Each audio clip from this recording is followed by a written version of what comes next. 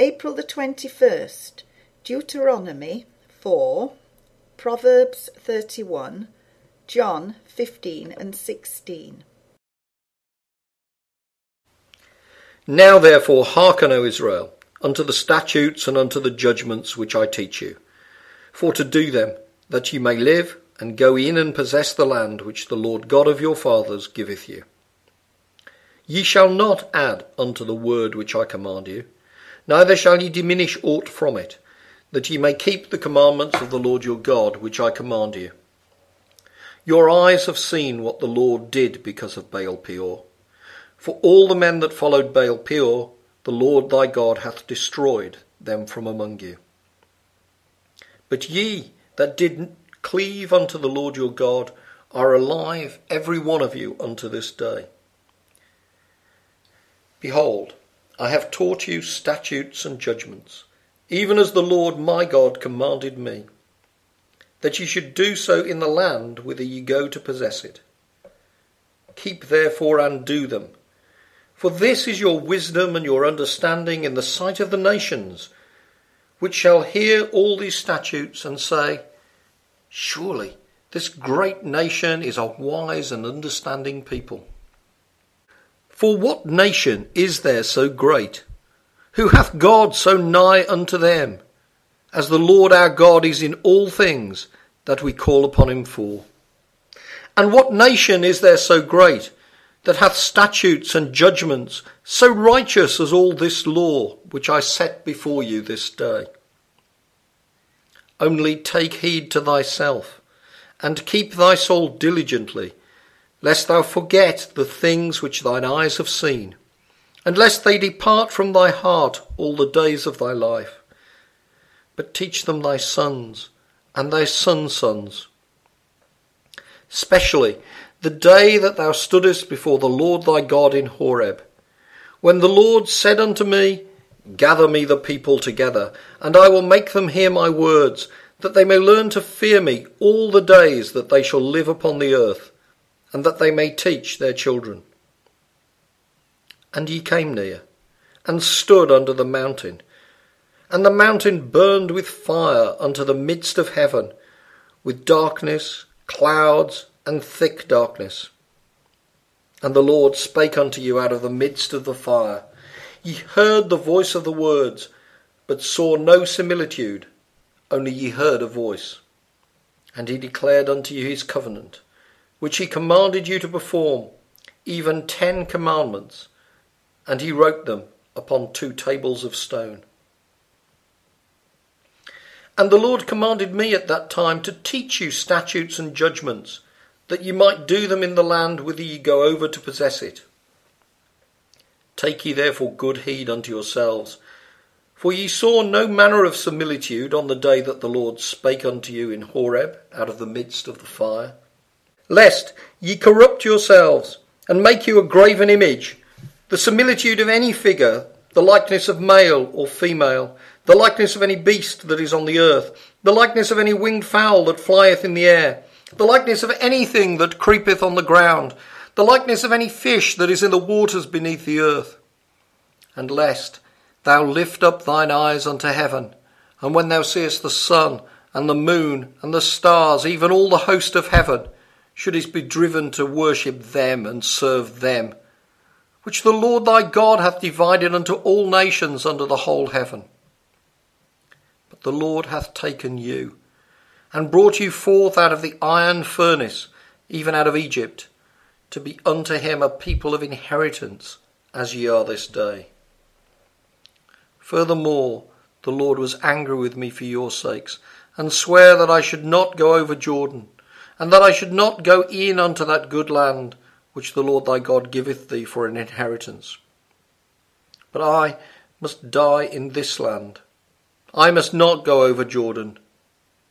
But ye shall go over and possess that good land. Take heed unto yourselves, lest ye forget the covenant of the Lord your God, which he made with you, and make you a graven image, or the likeness of anything which the Lord thy God hath forbidden thee. For the Lord thy God is a consuming fire, even a jealous God. When thou shalt beget children, and children's children, and ye shall have remained long in the land, and shall corrupt yourselves, and make a graven image, or the likeness of anything, and shall do evil in the sight of the Lord thy God, to provoke him to anger. I call heaven and earth to witness against you this day, that ye shall soon utterly perish from off the land whereunto ye go over Jordan to possess it. Ye shall not prolong your days upon it, but shall utterly be destroyed. And the Lord shall scatter you among the nations, and ye shall be left few in number among the heathen, whither the Lord shall lead you. And there ye shall serve gods, the work of men's hands, wood and stone, which neither see, nor hear, nor eat, nor smell. But if from thence thou shalt seek the Lord thy God, thou shalt find him, if thou seek him with all thy heart and with all thy soul.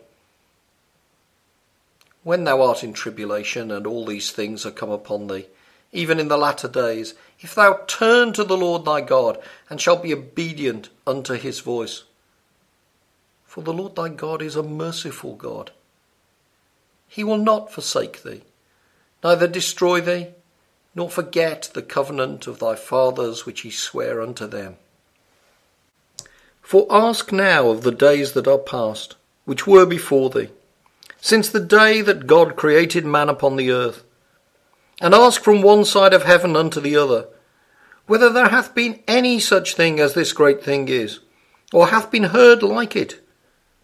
Did ever people hear the voice of God, speaking out of the midst of the fire, as thou hast heard, and live? Or hath God essayed to go and take him a nation from the midst of another nation, by temptations, by signs, and by wonders, and by war, and by a mighty hand, and by a stretched out arm, and by great terrors, according to all that the Lord your God did for you in Egypt before your eyes? Unto thee it was showed, that thou mightest know that the Lord, he is God, there is none else beside him. Out of heaven he made thee to hear his voice, that he might instruct thee. And upon earth he showed thee his great fire, and thou heardest his words out of the midst of the fire. And because he loved thy fathers, therefore he chose their seed after them, and brought thee out in his sight with his mighty power out of Egypt, to drive out nations from before thee, greater and mightier than thou art, to bring thee in, to give thee their land for an inheritance, as it is this day. Know therefore this day, and consider it in thine heart, that the Lord, he is God in heaven above, and upon the earth beneath. There is none else. Thou shalt keep therefore his statutes and his commandments, which I command thee this day, that it may go well with thee, and with thy children after thee, and that thou mayest prolong thy days upon the earth, which the Lord thy God giveth thee forever. Then Moses severed 3 cities on this side Jordan toward the sunrising, that the slayer might flee thither, which should kill his neighbour unawares, and hated him not in times past, and that fleeing unto one of these cities he might live, namely Bezer in the wilderness, in the plain country of the Reubenites, and Ramoth in Gilead of the Gadites, and Golan in Bashan of the Manassites. And this is the law which Moses set before the children of Israel. These are the testimonies and the statutes and the judgments which Moses spake unto the children of Israel after they came forth out of Egypt. On this side Jordan, in the valley over against Beth Peor, in the land of Sihon king of the Amorites, who dwelt at Heshbon, whom Moses and the children of Israel smote after they were come forth out of Egypt. And they possessed his land, and the land of Og king of Bashan, 2 kings of the Amorites, which were on this side Jordan toward the sunrising, from Aroer, which is by the bank of the river Arnon, even unto Mount Sion, which is Hermon, and all the plain on this side Jordan eastward, even unto the sea of the plain, under the springs of Pisgah. The words of King Lemuel, the prophecy that his mother taught him. What, my son, and what the son of my womb, and what the son of my vows? Give not thy strength unto women, nor thy ways to that which destroyeth kings. It is not for kings, O Lemuel, it is not for kings to drink wine, nor for princes strong drink, lest they drink and forget the law, and pervert the judgment of any of the afflicted. Give strong drink unto him that is ready to perish, and wine unto those that be of heavy hearts. Let him drink and forget his poverty, and remember his misery no more. Open thy mouth for the dumb in the cause of all such as are appointed to destruction. Open thy mouth, judge righteously, and plead the cause of the poor and needy. Who can find a virtuous woman? For her price is far above rubies. The heart of her husband doth safely trust in her, so that he shall have no need of spoil. She will do him good, and not evil, all the days of her life. She seeketh wool and flax, and worketh willingly with her hands. She is like the merchant's ships, she bringeth her food from afar. She riseth also while it is yet night, and giveth meat to her household, and a portion to her maidens. She considereth a field, and buyeth it. With the fruit of her hands she planteth a vineyard. She girdeth her loins with strength, and strengtheneth her arms. She perceiveth that her merchandise is good, her candle goeth not out by night. She layeth her hands to the spindle, and her hands hold the distaff. She stretcheth out her hand to the poor, yea, she reacheth forth her hands to the needy. She is not afraid of the snow for her household, for all her household are clothed with scarlet. She maketh herself coverings of tapestry, her clothing is silk and purple. Her husband is known in the gates, when he sitteth among the elders of the land. She maketh fine linen, and selleth it, and delivereth girdles unto the merchant. Strength and honour are her clothing, and she shall rejoice in time to come. She openeth her mouth with wisdom, and in her tongue is the law of kindness. She looketh well to the ways of her household, and eateth not the bread of idleness. Her children arise up, and call her blessed, her husband also, and he praiseth her. Many daughters have done virtuously, but thou excellest them all. Favour is deceitful, and beauty is vain, but a woman that feareth the Lord, she shall be praised. Give her of the fruit of her hands, and let her own works praise her in the gates. I am the true vine, and my Father is the husbandman. Every branch in me that beareth not fruit, he taketh away, and every branch that beareth fruit, he purgeth it, that it may bring forth more fruit. Now ye are clean through the word which I have spoken unto you. Abide in me, and I in you. As the branch cannot bear fruit of itself, except it abide in the vine, no more can ye, except ye abide in me. I am the vine, ye are the branches. He that abideth in me, and I in him, the same bringeth forth much fruit, for without me ye can do nothing. If a man abide not in me, he is cast forth as a branch, and is withered, and men gather them, and cast them into the fire, and they are burned. If ye abide in me, and my words abide in you, ye shall ask what ye will, and it shall be done unto you. Herein is my Father glorified, that ye bear much fruit, so shall ye be my disciples. As the Father hath loved me, so have I loved you. Continue ye in my love. If ye keep my commandments, ye shall abide in my love, even as I have kept my Father's commandments, and abide in his love. These things have I spoken unto you, that my joy might remain in you, and that your joy might be full. This is my commandment, that ye love one another, as I have loved you. Greater love hath no man than this, that a man lay down his life for his friends. Ye are my friends, if ye do whatsoever I command you. Henceforth I call you not servants, for the servant knoweth not what his Lord doeth. But I have called you friends, for all things that I have heard of my Father I have made known unto you. Ye have not chosen me, but I have chosen you, and ordained you, that ye should go and bring forth fruit, and that your fruit should remain, that whatsoever ye shall ask of the Father in my name, he may give it you. These things I command you, that ye love one another. If the world hate you, ye know that it hated me before it hated you. If ye were of the world would love his own. But because ye are not of the world, but I have chosen you out of the world, therefore the world hateth you. Remember the word that I said unto you, the servant is not greater than his Lord. If they have persecuted me, they will also persecute you. If they have kept my saying, they will keep yours also.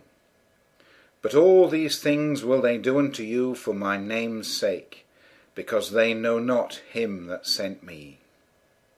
If I had not come and spoken unto them, they had not had sin. But now they have no cloak for their sin. He that hateth me hateth my Father also. If I had not done among them the works which none other man did, they had not had sin. But now have they both seen and hated both me and my Father. But this cometh to pass, that the word might be fulfilled that is written in their law, they hated me without a cause. But when the Comforter is come, whom I will send unto you from the Father, even the Spirit of truth, which proceedeth from the Father, he shall testify of me. And ye also shall bear witness, because ye have been with me from the beginning. These things have I spoken unto you, that ye should not be offended. They shall put you out of the synagogues. Yea, the time cometh, that whosoever killeth you will think that he doeth God's service. And these things will they do unto you, because they have not known the Father nor me. But these things have I told you, that when the time shall come, ye may remember that I told you of them. And these things I said not unto you at the beginning, because I was with you.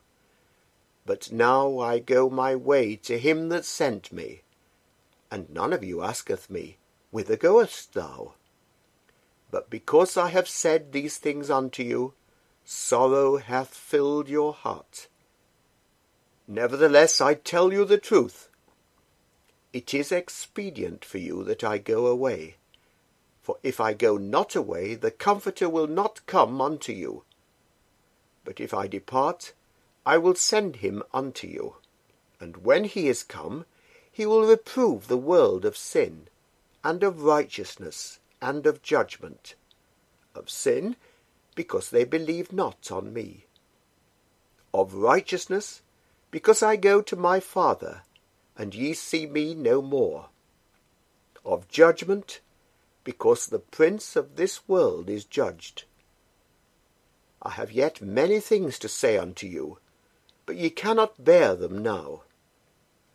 Howbeit when he, the Spirit of truth, is come, he will guide you into all truth. For he shall not speak of himself, but whatsoever he shall hear, that shall he speak, and he will show you things to come. He shall glorify me, for he shall receive of mine, and shall show it unto you. All things that the Father hath are mine. Therefore said I that he shall take of mine, and shall show it unto you. a little while, and ye shall not see me. And again a little while, and ye shall see me, because I go to the Father. Then said some of his disciples among themselves, What is this that he saith unto us? A little while, and ye shall not see me. And again, a little while, and ye shall see me. And, because I go to the Father. They said therefore, What is this that he saith, a little while? We cannot tell what he saith. Now Jesus knew that they were desirous to ask him, and said unto them, Do you inquire among yourselves of that I said, A little while, and ye shall not see me, and again, a little while, and ye shall see me? Verily, verily, I say unto you, that ye shall weep and lament, but the world shall rejoice, and ye shall be sorrowful, but your sorrow shall be turned into joy. A woman, when she is in travail, hath sorrow, because her hour is come. But as soon as she is delivered of the child, she remembereth no more the anguish, for joy that a man is born into the world. And ye now therefore have sorrow. But I will see you again, and your heart shall rejoice, and your joy no man taketh from you. And in that day ye shall ask me nothing. Verily, verily, I say unto you, whatsoever ye shall ask the Father in my name, he will give it you. Hitherto have ye asked nothing in my name. Ask, and ye shall receive, that your joy may be full. These things have I spoken unto you in Proverbs. But the time cometh, when I shall no more speak unto you in Proverbs, but I shall show you plainly of the Father. At that day ye shall ask in my name, and I say not unto you that I will pray the Father for you, for the Father himself loveth you, because ye have loved me, and have believed that I came out from God. I came forth from the Father, and am come into the world. Again I leave the world, and go to the Father. His disciples said unto him, Lo, now speakest thou plainly, and speakest no proverb. Now are we sure that thou knowest all things, and needest not that any man should ask thee. By this we believe that thou camest forth from God. Jesus answered them, Do ye now believe? Behold, the hour cometh, yea, is now come, that ye shall be scattered, every man to his own, and shall leave me alone. And yet I am not alone, because the Father is with me. These things I have spoken unto you, that in me ye might have peace. In the world ye shall have tribulation. But be of good cheer, I have overcome the world.